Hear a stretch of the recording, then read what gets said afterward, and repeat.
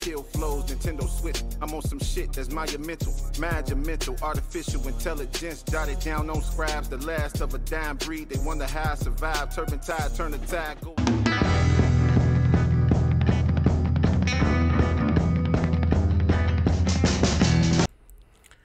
What's going on, everyone? This is your boy AshTheMan, and what's going on? So in this video, you're going to get my thoughts on Nomad Megalo Box 2, which is the second season of Megalo Box.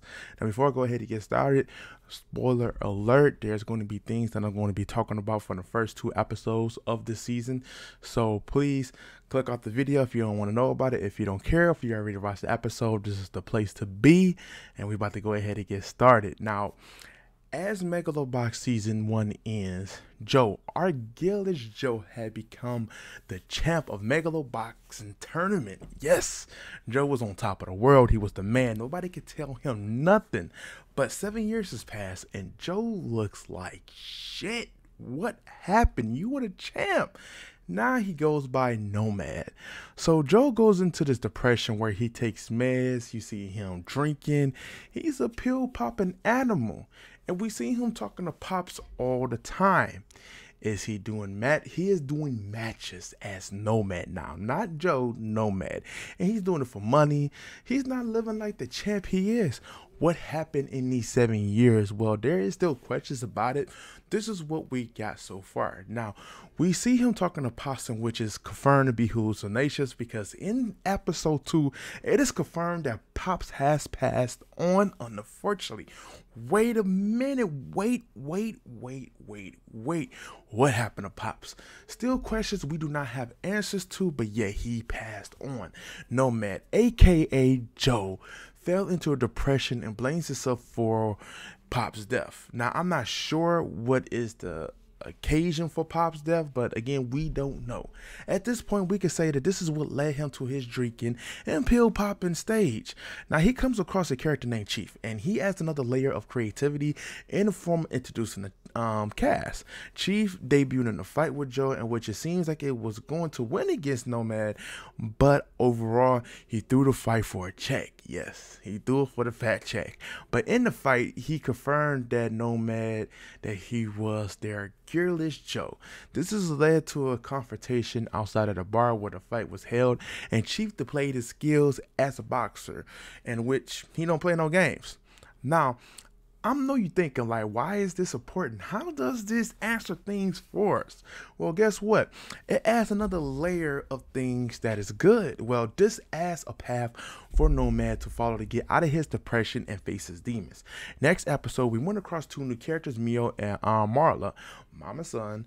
Mio, he stole Nomad's bike, and of course, due to some third party, Nomad was able to find Mio, and Marlon found out about the incident and wanted to pay Nomad back. In the midst of this issue, Nomad collapsed, probably had a little bit of a withdrawal, woke up in Chief's trailer being taken care of by Marla. Now, him and Chief was able to have a sit down, and Chief started to explain things out for him, and how his family looks up to Nomad, because when he was Gearless Joe, he became an inspiration to these people. You got to think about it. Gearless Joe was winning over a lot of people. His fight with Yuri still goes unseen. We only see glimpses of this during the first episode, being that it went to round 8, and it looked like Yuri was going to win against Joe, but ended up Joe winning against Yuri. But this is what as interesting, because we still haven't seen it.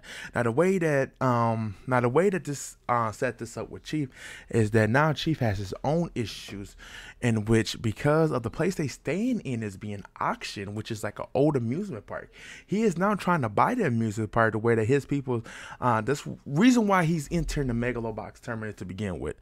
Nomad hears this and doesn't really care.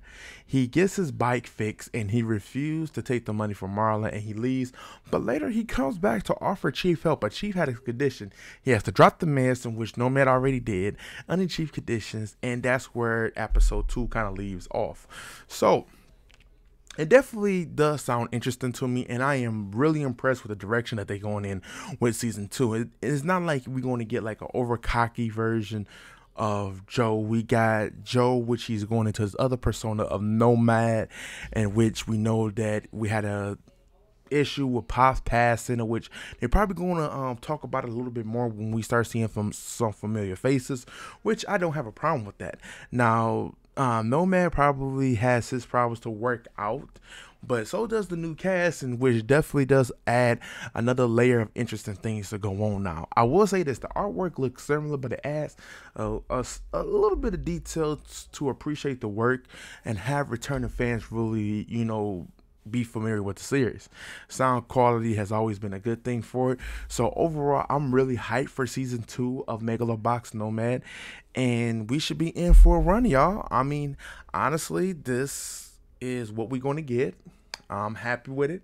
I'm ready for it, and I've been thoroughly impressed. So again, thank you guys for definitely tuning in to my thoughts on season 2 of Megalobox Nomad. If you guys liking the series, hate the series, let me know what you guys think in the comments below. Other than that, if you're new to the channel, subscribe, show your boy that love. But I am about to be out.